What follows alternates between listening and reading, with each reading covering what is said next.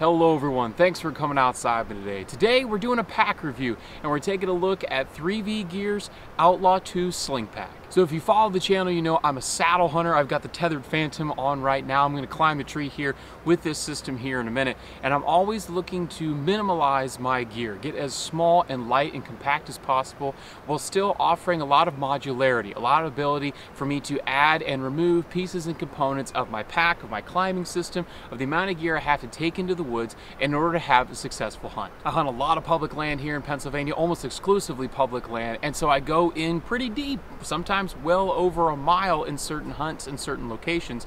And so I like to have a small, compact, lightweight setup that allows me the most ability, maneuverability, and ease of comfort while I'm going through the woods. So real quick, before we dive into the 3V Gear's Outlaw II Sling Pack, let's take a look at my original pack, which I still plan on using in particularly for turkey season. And let me put the pack on and explain why I'm still going to use this Badlands Monster Fanny Pack. So I used this all of turkey season in 2019 and then all of deer season, as well as many scouting missions throughout the summer. And it's a fantastically well-built pack. Has a lot of spring frame to it, a lot of pockets on the outside. I am traditionally a fanny pack wearer. I wore exclusively a fanny pack for over a decade, and it was an old cheap field line, and it was beaten to heck, and it really needed replaced. And so I was able to get my hands on this Badlands Monster Fanny Pack. Now, this system works really well for me to allow to distribute weight between my hips using the kidney belt as well as the shoulder straps. There's a lot of side pocket room as well as the main pocket in the back, but the problem is the main pocket in the back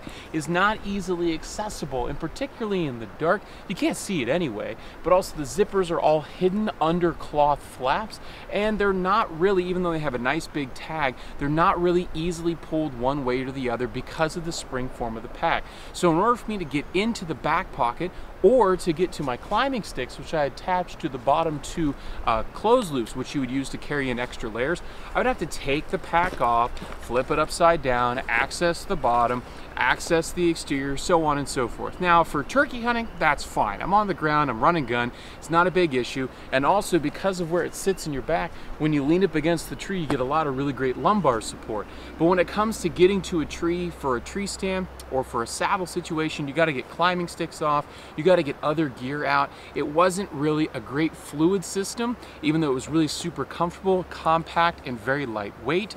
It just was not the type of system I was looking for. So when 3V Gear reached out to me and I saw what this pack had to offer, I had to give it a shot. So there's a lot going on with this pack in terms of number of pockets and molly webbing on the outside and all sorts of things. So let's get through the full rundown of this packet. Now, I have not actually hunted with this. I've only had it here for the past couple of weeks, and I've climbed a tree once or twice with it just to get a good hang of it, and it has been a super fluid system so far. There are still some downsides, but we'll get to those later.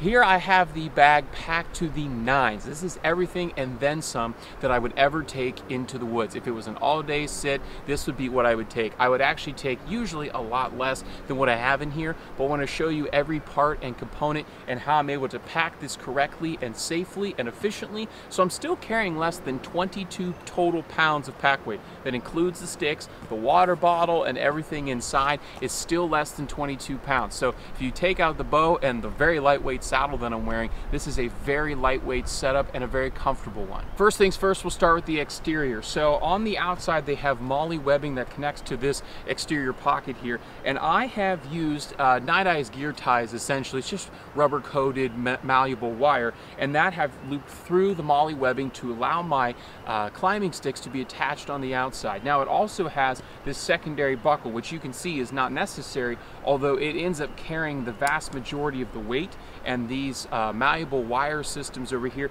keep the sticks from sliding left and right while I'm walking. Now I've taken this on many hikes here just through the neighborhood. I obviously haven't gone up and down, haven't hiked over a mile in the woods with these yet, but so far nothing has ever shifted, and so far I'm very, very pleased with how this is setting up on the outside. So we'll get the sticks off here. And as you can see, very simple. When I actually get the pack on and go climb the tree, you'll see how easily those come off and on. And we now have access to this pocket right here. Now this is a bag that can be designed to use for everyday carry, if you will, or EDC. which means that you could carry this with firearms inside of it. Obviously a very strong military background here with the American flag, all the MOLLE, the OD green color, so on and so forth. On the outside here, it has a button that goes across, a snap that goes across, so that way if someone was to come up to the back side of your bag and pull, they can't get it open unless they really crank on it, just like I had to there.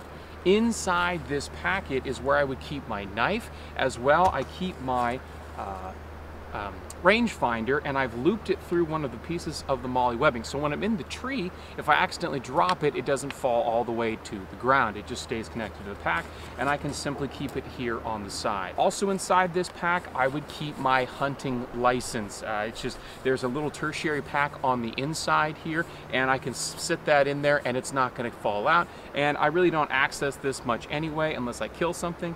And rarely am I using my rangefinder in the woods because I'm keeping my distances, my shot distances so short, but it's nice to have in there. I don't often carry the rangefinder. That's one of those pieces of gear that I don't carry all that often, and so therefore it would actually be excluded from this pack more often than not. This secondary pack up here is where currently I'm keeping my tether for my saddle system. And of course, if you're not a saddle hunter, you can store something else up in here.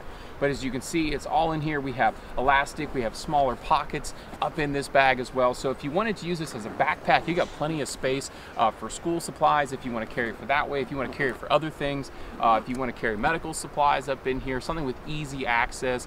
For me in the woods, I always like to carry a little ibuprofen, a couple of Band-Aids. I might store that in here as well, but for right now, my tether for my saddle system goes in this bag right here. Moving around back to the bottom, but on the inside, we have a good handle out here. We'll get to that later. We have this zippered system here, and this is where I keep my binoculars, and these are also again clipped into, so if I drop them, they will not fall out of the tree.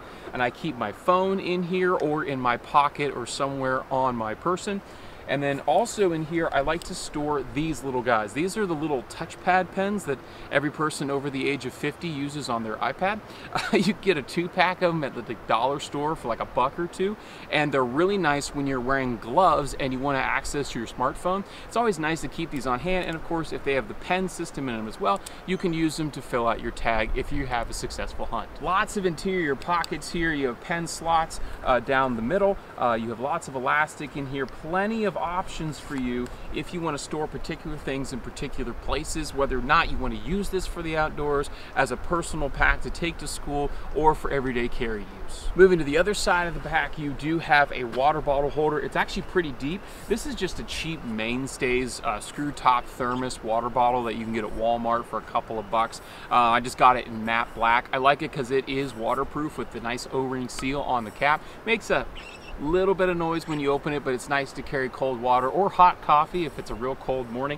You can't fit like a Gatorade bottle or an Nalgene bottle in here. It's just a little bit too small, but a standard water bottle or a thinner thermos like this will slide right in, and it's not going to fall out anytime soon. So I'm going to flip this pack sideways and a little bit backwards so we can see the main plate, and also you'll see why this side handle is going to be really nice here in a minute. You'll notice that on the actual back plate that comes in contact with your back, it's a very hard molded foam. It's not a plastic, it's not actually rigid, but it's incredibly firm, which gives a nice solid back plate, but with definite added padding. Really nice touch here. The Badlands Monster Fanny Pack has the same thing. Really like it. I think it really adds to the rigidity. It's not a floppy pack. It adds a lot of comfort as well when you're adding this much exterior weight on the backside, particularly with those climbing sticks. We'll talk about the shoulder strap here in a little bit. We have an interior pocket here. I don't know why you would want to stick something inside there, because that's just going to prod into your back, but the option is there. I'm more interested in the main pouch, which I think this pack, even though it was inadvertent, I think this pack was designed for saddle hunting, because on the inside you can carry a full-sized tethered Predator platform, and I keep it in its bag because when I didn't have it in its bag, the sharper or rough corners of the cast aluminum on the inside of this pack were rubbing pretty hard. It's an interior vinyl on the inside, much like you would have the interior vinyl, waterproof vinyl of a tent.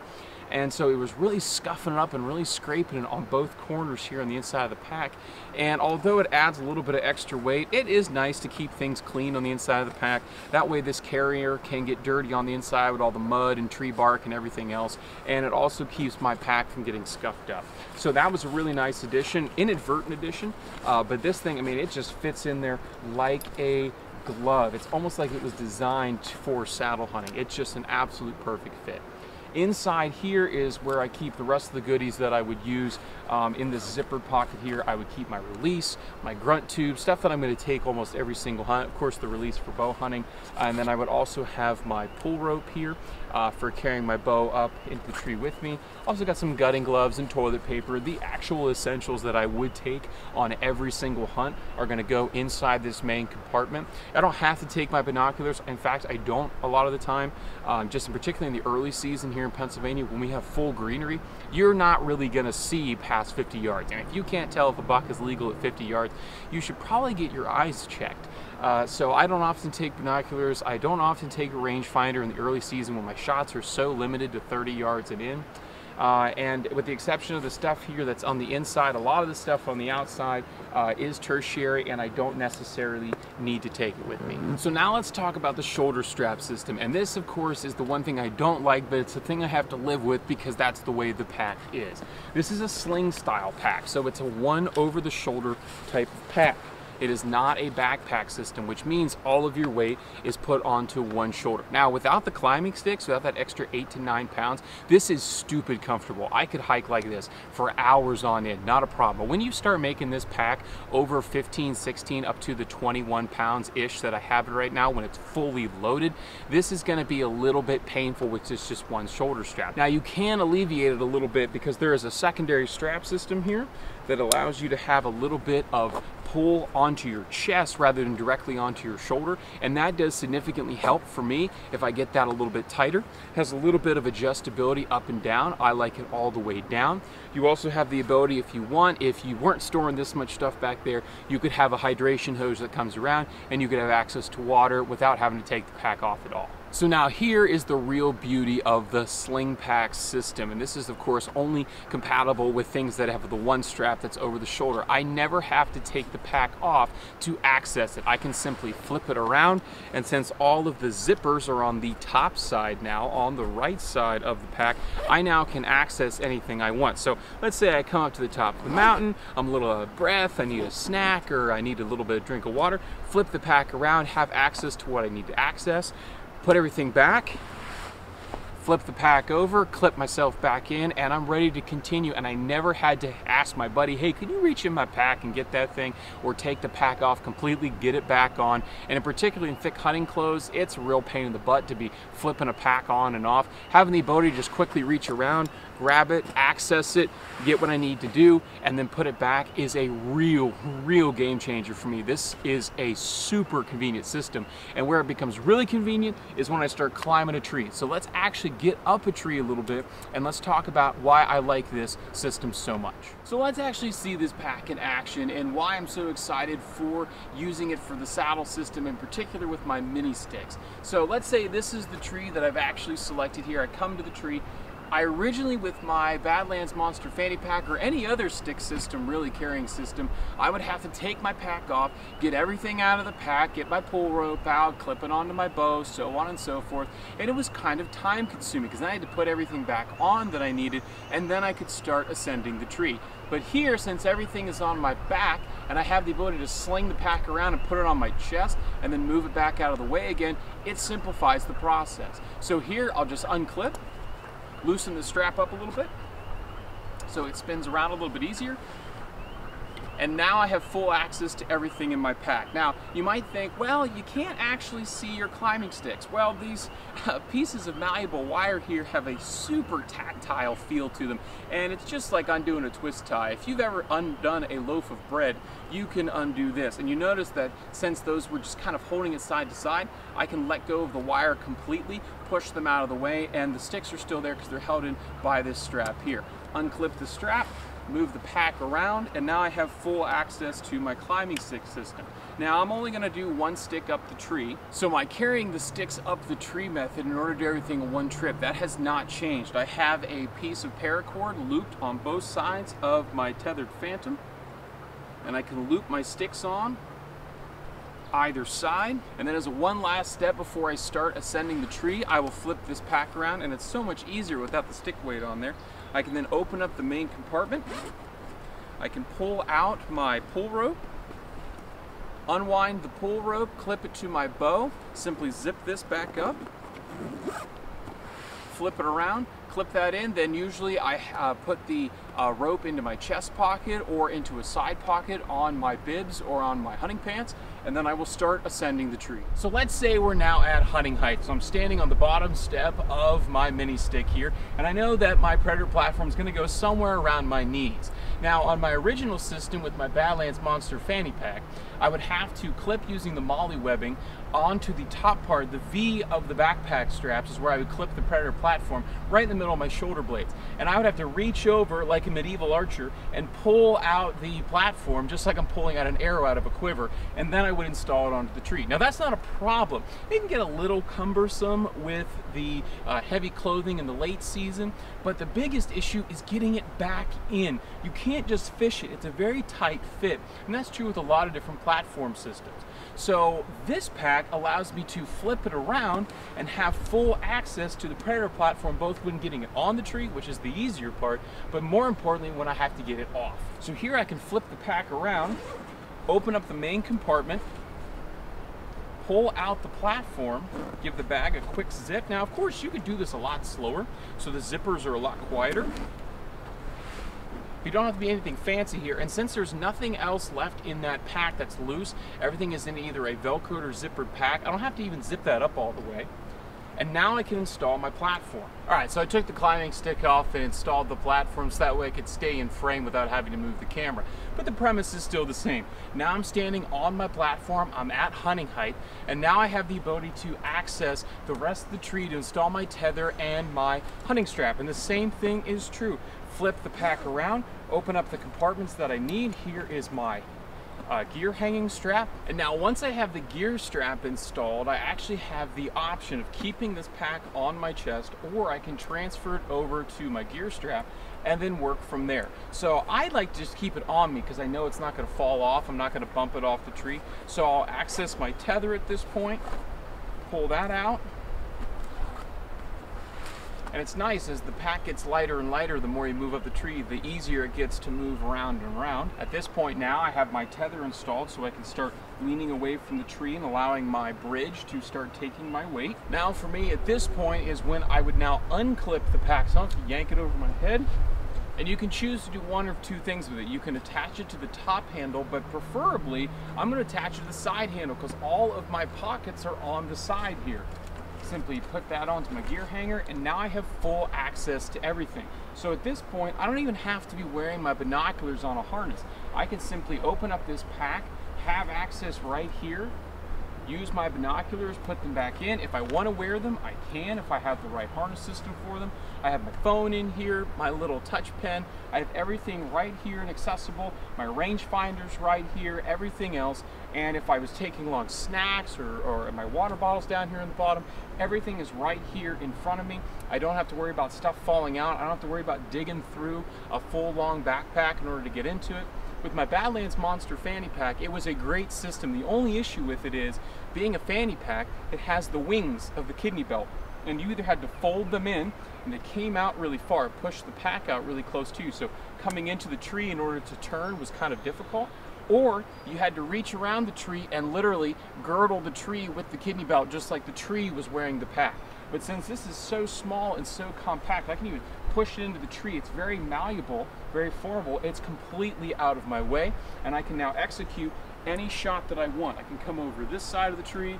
I can reach around the bridge here. Of course, I can come over here and do a drop shot. Keeping my knees positioned in the tree allows me to have good clearance, okay? That's what's really important about saddle hunting, is the ability to have good clearance around the tree anyway, and having a small, compact, lightweight pack like this really makes that a whole lot easier. So that's all for this video. If you have any questions about the 3V Gear Outlaw II Sling Pack, please leave a comment in the comment section down below. Hit me up on Facebook and Instagram. You can even send me an email. That's down in the description as well. Hope you're able to get outside, enjoy the sport of archery hunting if you so choose. Definitely enjoy God's beautiful creation, and we'll get to see you next time.